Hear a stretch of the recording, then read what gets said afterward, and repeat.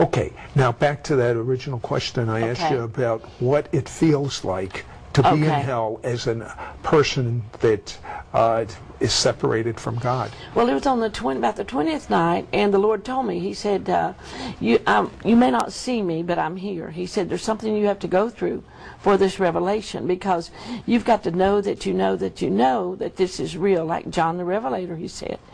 And when he said that, he was gone. I couldn't see him. And an evil presence, an evil demon, they came over and they touched me, and they said, your Jesus has left you. And when they did, it was like 1,000,000 razor blades went through my body. And I was in the spirit form, but I had all my senses, you know, and my body was at home on the bed. And I understood everything. I understood why people are in hell, the moans and the screams of the dead. And then another demon came up, and they said, we're going to put you in this compartment, and Jesus has left you. And they were laughing and mocking. And I was put in an area where the fire was racing towards my feet in a jail cell, and Sid, it burned. I could actually feel it burning me, and I was in the spirit.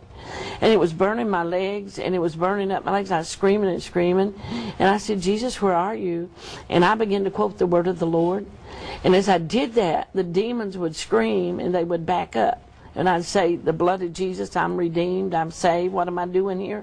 Because it was like I was a lost sinner. It really was. And then, now, from what you've told me, you were able to feel Oh, pain. yeah. Oh, my goodness, yes. What were you able to smell? The smell of stench of sewers, smell of burning rotten flesh. The air was so thin you could hardly breathe. And the awful part is the cries of the dead. The moans and the groans of the regret because they missed Jesus. And demons remind them that they could have had Jesus. They could have been born again and been saved from eternity damnation.